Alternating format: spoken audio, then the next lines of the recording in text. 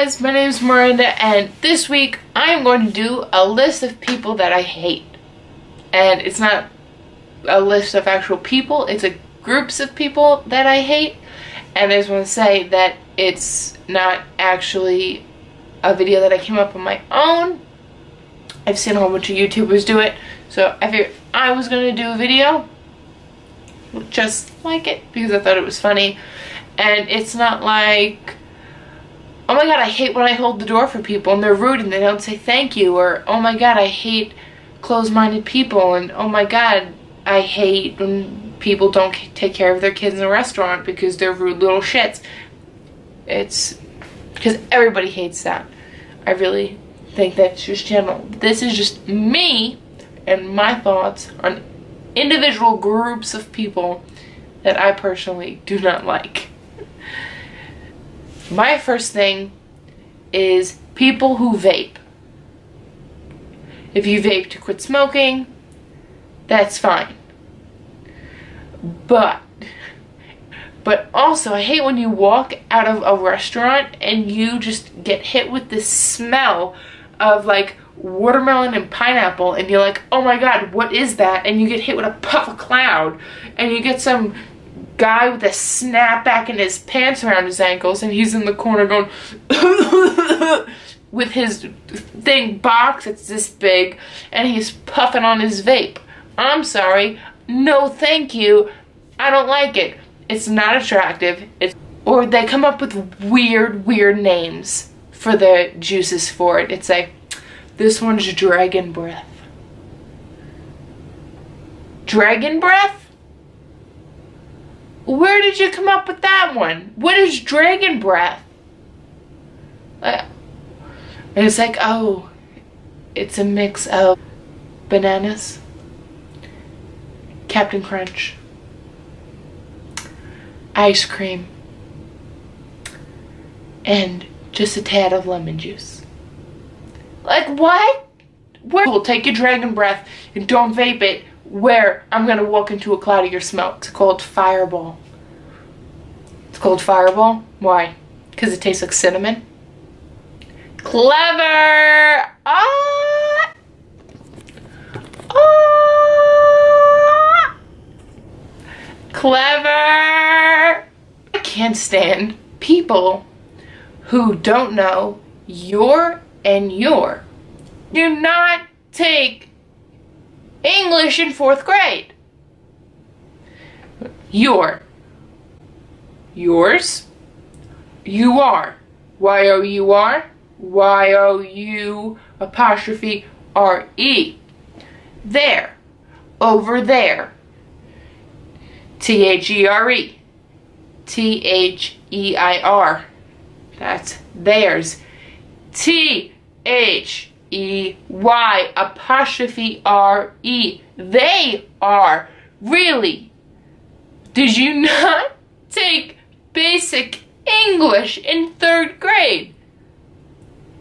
Really? How do you not know the simple basics of English? It annoys me so much. I don't understand. I am a big concert goer. A big concert goer. So I also spend a lot of money to get pit seats and get in the front, like where the barrier is and the bouncers.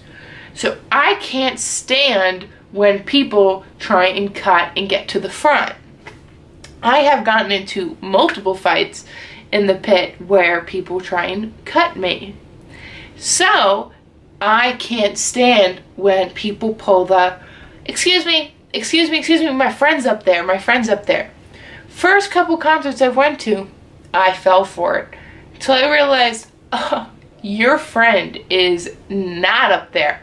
So anybody who's watching, learn that lesson. Their friend is not up there. They're lying because they're concert cutters. I hate it. No, no. Don't be a concert cutter. If you want to be first in line, be there early. Get online and wait like everybody else, because it's not fair.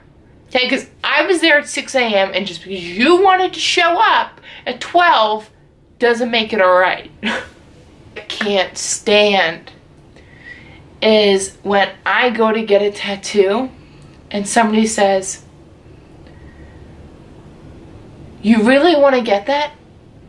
That's going to be on your body forever." Really?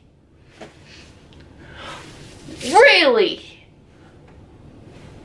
I'd show you the other two, but I would have to take off my clothes. Really?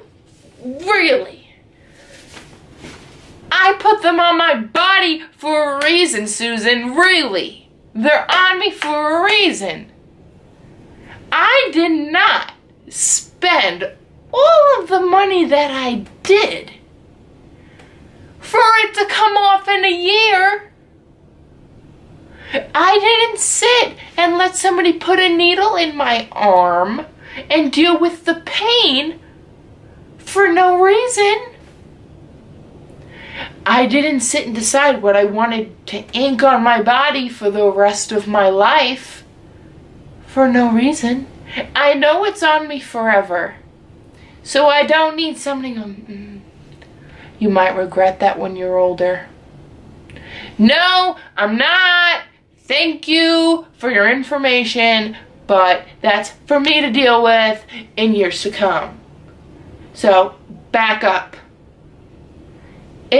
This tattoo has so much meaning to me. So much meaning to me. So when you want to know what, when I'm 50 and somebody looks at me and goes, "Oh, what does that tattoo mean?"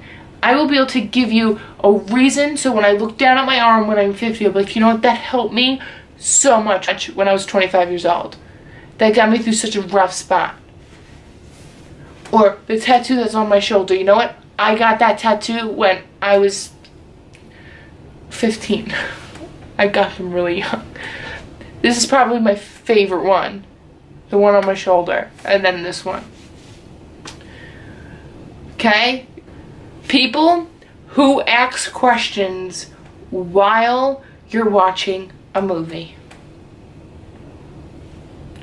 Why are you asking me? Why? Let's watch and find out together, shall we? Why are you asking me? Let's watch the movie together. Don't ask me questions. Or when people hold a conversation in a doorway and you have to be like, excuse me, excuse me? Like, and they're like, "Oh yeah, did you hear what happened to John last week?" "Yeah. Poor guy. Yeah, he's in the hospital. He broke his left leg." And you're like, I need to get, excuse me. And you have like your coffee in your hand and you're trying to get through. And now you're like, "What happened to John? Is John okay with his leg?" And now you feel emotionally connected in this conversation. Meanwhile, all you wanted was your Starbucks.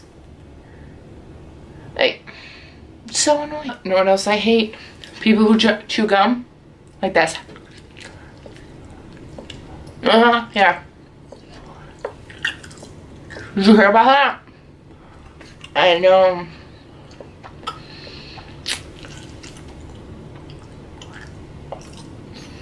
Who chews gum like that?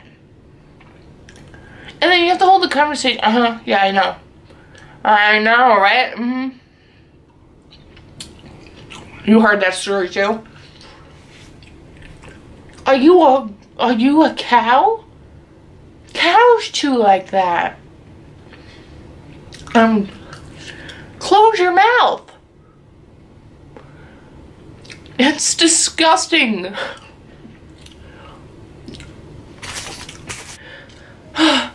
That was my rant. I don't know how many that was, but those are just a few things that I hate. If there's any more or anything you agree with, comment, let me know, like, subscribe.